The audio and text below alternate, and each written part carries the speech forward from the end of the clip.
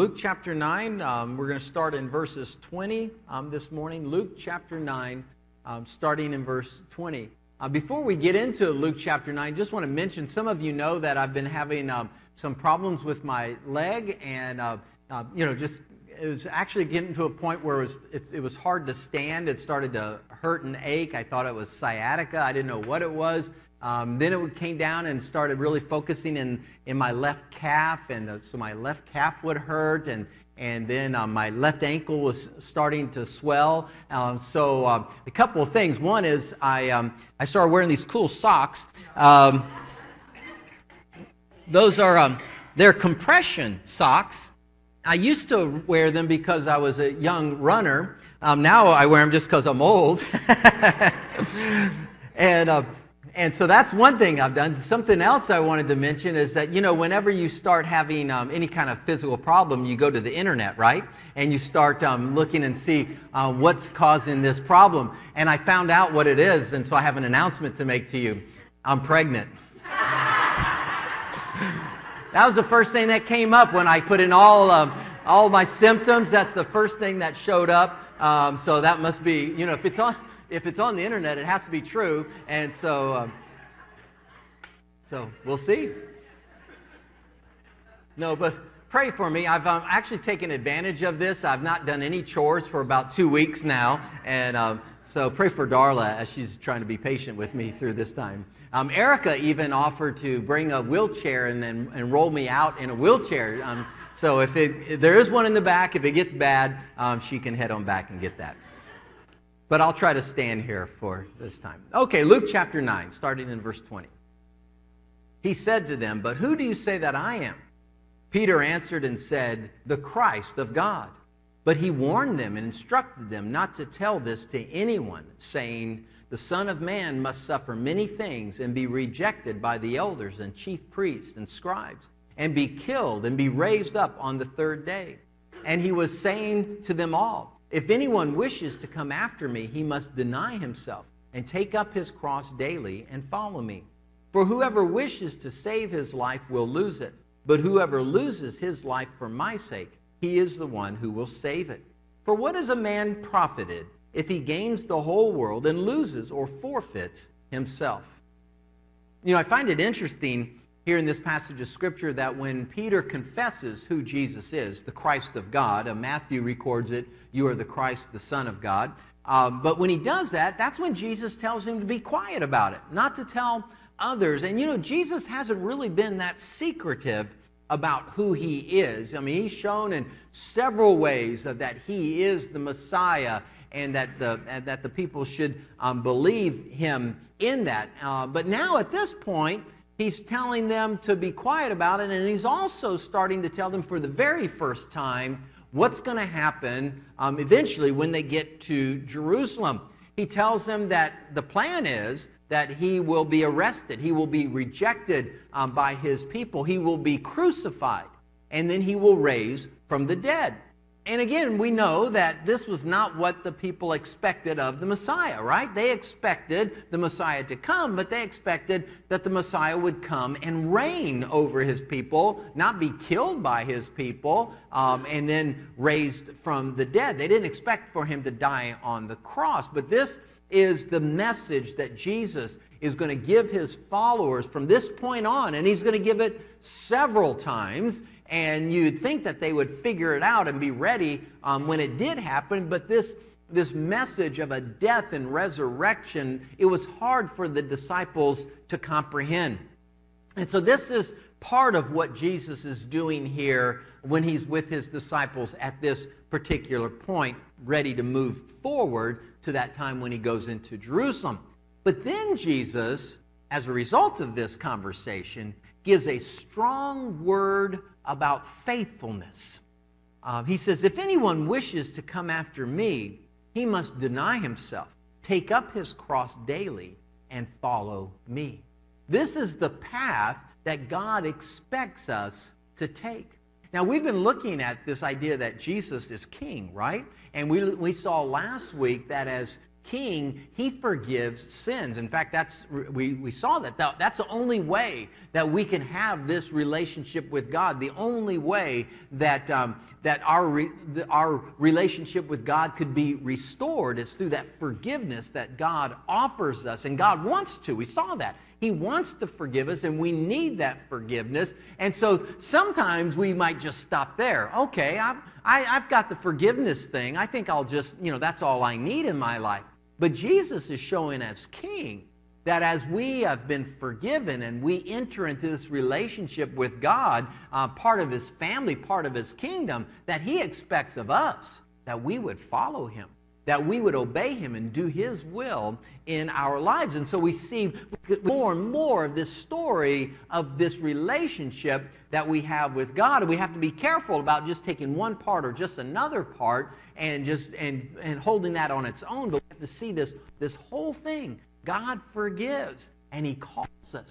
And He calls us to follow Christ. And that's what Jesus says here. That if anyone wishes to come after me, he must deny himself, take up his cross daily, and follow me. Now remember, He said all this after saying what He was going to do. This is the path that God expects us to take. To follow Jesus, we must deny self. We must take up our cross daily and follow Him. That's our command from Jesus. So to deny self is to reject our natural human inclination of selfishness, right? We understand what that selfishness is all about. And if we're honest with ourselves, we'll recognize that there are things that we do, and the only reason we do them is because we're selfish, we're self-centered, and we understand that if that's not how we want to live, that's the battle that we go through in life to make sure that that's not what's driving us. But to deny self is to reject that natural human inclination towards selfishness. To deny self is to submit to someone or something else. For us in Christ, to deny self is to submit to God. To submit to God in our lives. And to take up our cross daily is the picture of dying to self.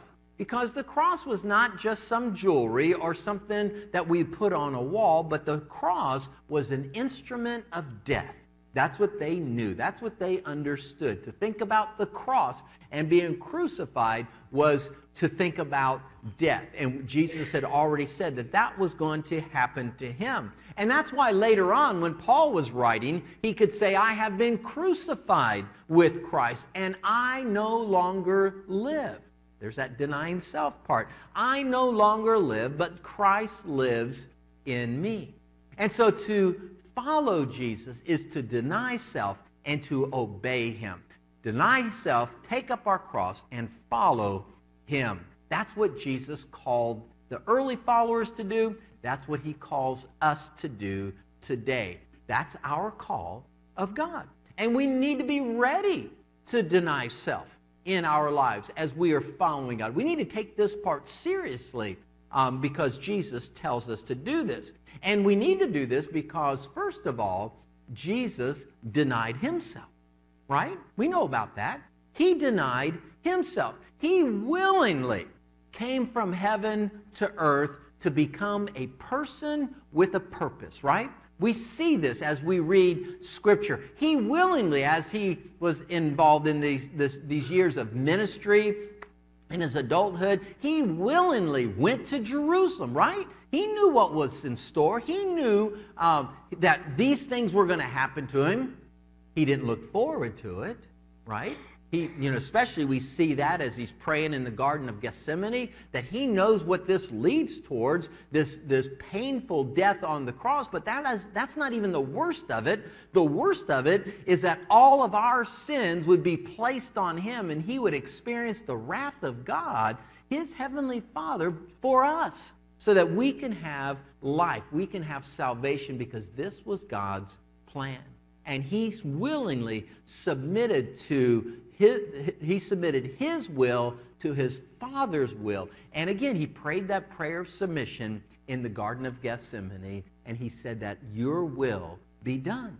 So that's what Jesus did. He denied Himself. He shows us what that looks like. And Paul testified about this. A beautiful passage of Scripture in Philippians that talks about Jesus and what He did and what we should do as a result of it. But in Philippians chapter 2, verse 7, Paul says, Jesus emptied Himself, taking the form of a bondservant and being made in the likeness of men. To empty Himself, that was denying Himself. To take the form of a bondservant, that is to deny Himself. To be made in the likeness of men, to do what His Father wanted Him to do, to leave the glory of heaven and come do this for us, that was to deny Himself. He denied Himself and His wishes, His desires of what He had. He was willing to give all of that up for us. And then Paul continues to say that He humbled Himself. He became obedient, even to the point of death on the cross. That's denying Himself. And so today, church, we must be ready to deny self because Jesus showed us how to do it. He did it for us. He denied Himself to give us life. He's our example. And that's something we need to look at and think about. And also, we must be ready to deny self because, secondly, the flesh leads to death, not life. The flesh leads to death, not life.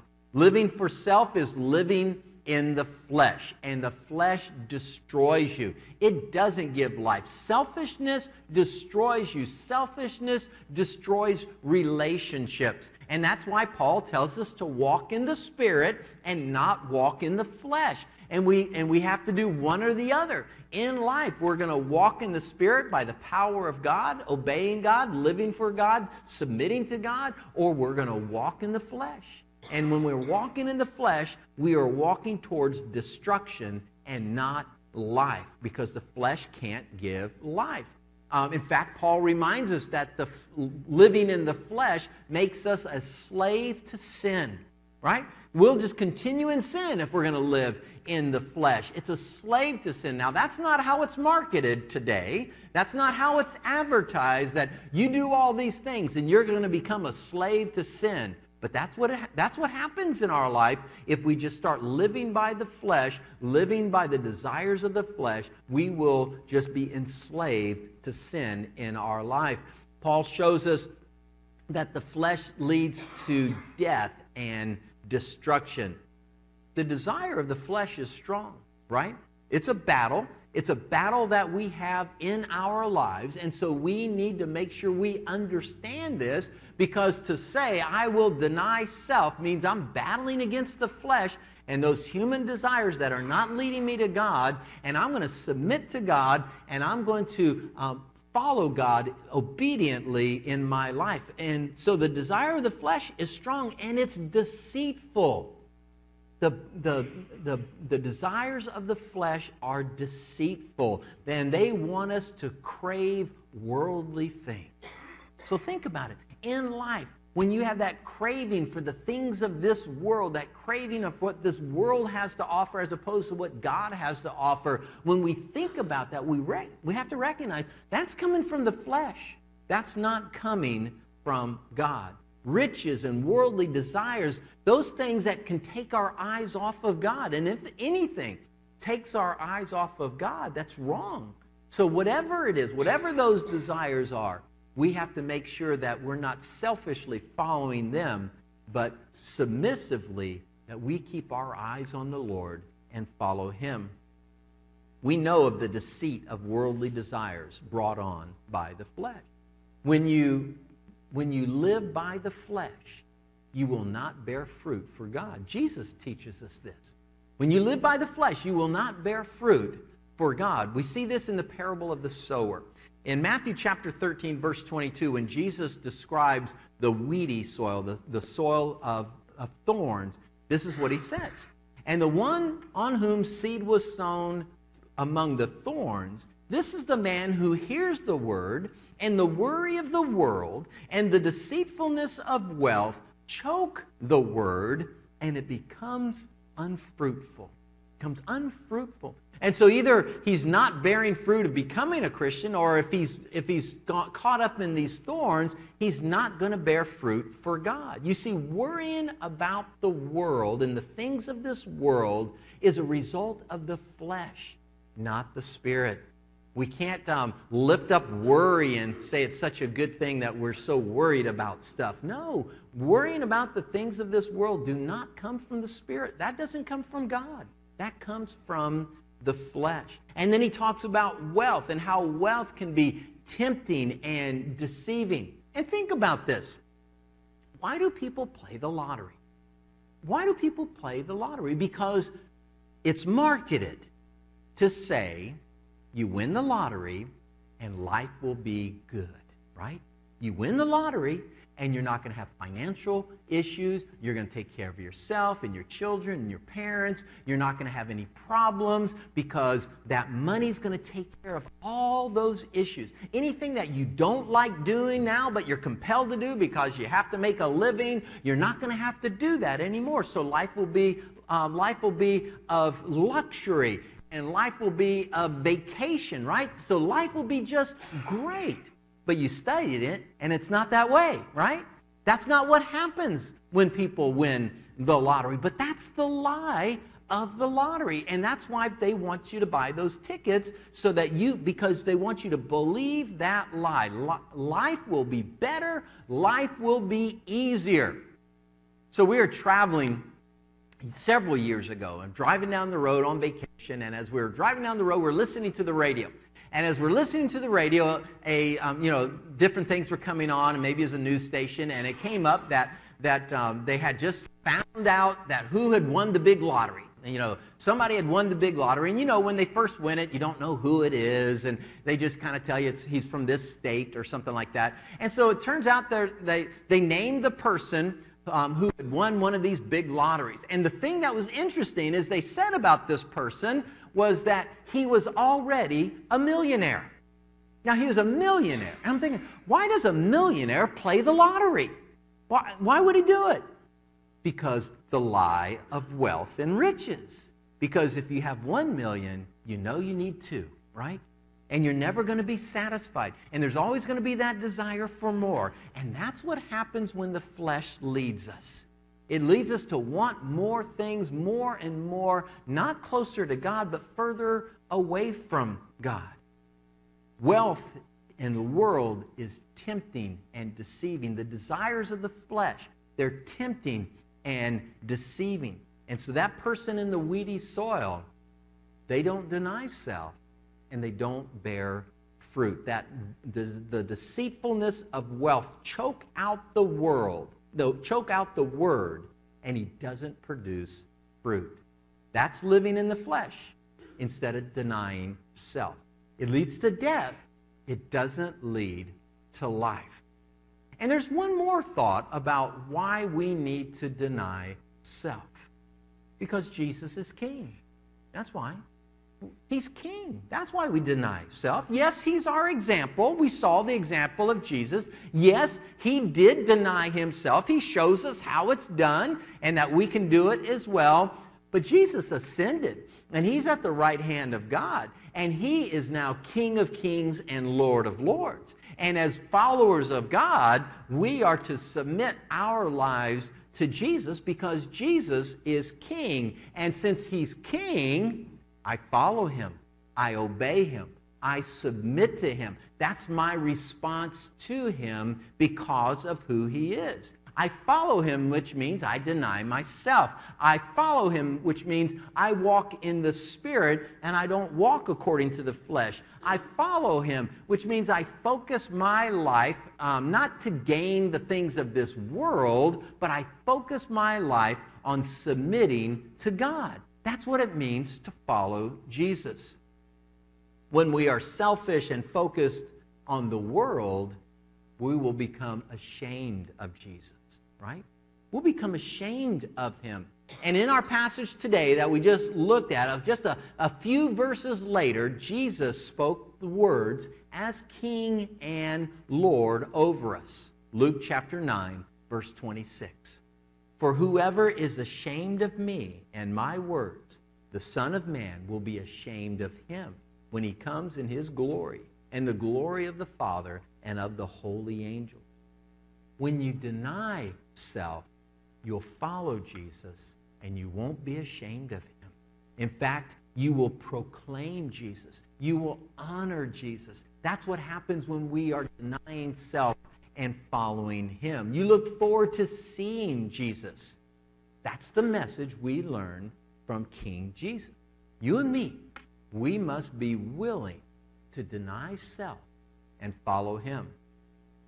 So take an inventory of your life. Examine your desires, your decisions of life. What do they want to accomplish? What are you trying to accomplish? What are those goals and desires and decisions? How do you want to live this life? How do you treat others? All these things that we can look at in our heart, our life, our decisions, our desires. Does it show a self-centered life? A life living according to the flesh? Or does it show that you're denying self to follow Christ? That inventory will tell us, right? It's going to tell you where you are in your relationship with God. If you're living by the flesh and calling yourself a child of God, or if you're denying self and living for Christ. That's what Jesus expected of those early followers. That's what Jesus expects from us today, to deny self and to follow him. Let's pray. Heavenly Father, again, I come before you and thank you for your word. I thank you for these words of Jesus today that we've looked at. And I pray, Father, that we would have that right understanding of relationship, that yes, we've been saved through forgiveness, and yes, we've been brought into your kingdom, into your family, but yes, Jesus is Lord. He is King, and we need to make that decision to follow him. We know, Lord, really we know that if we just want to do it on our own and live for ourselves, that we realize that doesn't bring life. And so what Jesus is offering is life. That life of submission brings true life, true abundance. And so help us to recognize that and not believe any of those lies against that. And let us each, Lord, be faithful to you in Jesus' name. Amen. As we have our invitation song this morning, if there is a decision you need to make for Christ, we want to give you that opportunity. If you have a prayer request, we'll be glad to pray with you. Let's go ahead and stand together as we sing.